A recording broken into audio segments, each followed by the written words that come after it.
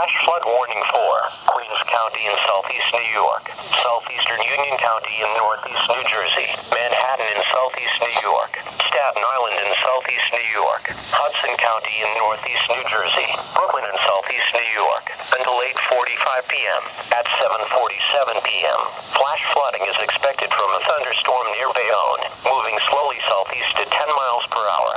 Excessive runoff from heavy rainfall will cause flooding of small creeks and streams, urban areas, highways, streets, and underpasses, as well as other drainage areas and low-lying spots.